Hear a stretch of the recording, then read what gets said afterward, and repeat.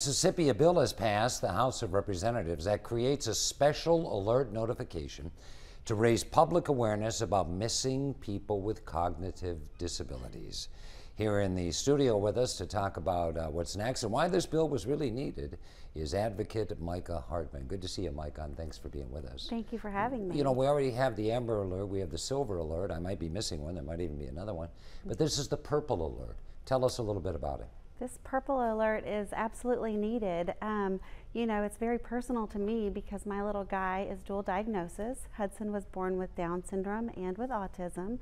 And we know that children, I'm in many groups, and we know children with disabilities a lot of times will elope, run away, what we like to call bolting, run with their head down and as fast as possible. That happens a lot, really? A lot, it does. It's very, very common. As a matter of fact, we will be the second state to get the Purple Alert should this pass in the Senate.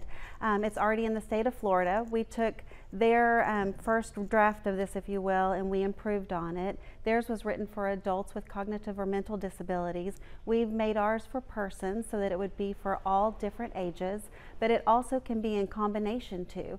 So should a child with Down syndrome or autism be kidnapped, it could go into an Amber Alert as well, so it would be the Amber Purple Alert. So it's not like dementia or something like that. I mean, the So Silver that's Alert covered. generally is covered. That's covered. The dementia. Silver Alert covers But there's the the dementia. Purple Alert. And how it works, we all hear our phones go off, and here in the media, we get the Amber Alerts, and we get the Silver Alerts.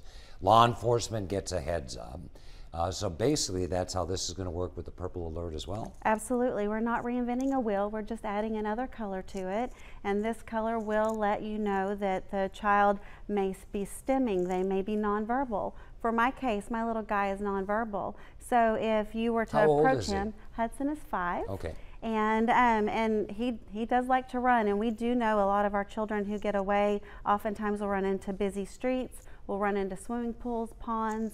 70 to 90% of deaths that occur from elopement are to drowning. Well, I mean, this sailed through the House. I can't imagine having any problem as the two chambers negotiate, and then the governor's going to sign it into law. So what's that going to mean to you on that day? Oh my gosh, you know, we have been, since Hudson was born, you know, I said he's 5, we've already helped pass several laws in our state, and this one is extremely important to me because this one covers Hudson his whole life.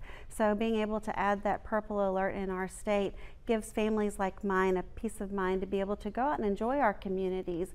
It is very, you know, there was a Barbie recently that I saw that was with no children, a perfect Barbie. With children, she had short hair and less makeup, and then a special needs Barbie mom, and by all stretch, you know, crazy hair. Yeah. Well, we'll keep an eye on this legislation, again, through the House, and I don't think it'll have any problem weaving its way through the process up in Jackson. Micah, you're a good advocate for this cause. Appreciate having you on the show today. Thank you for having me.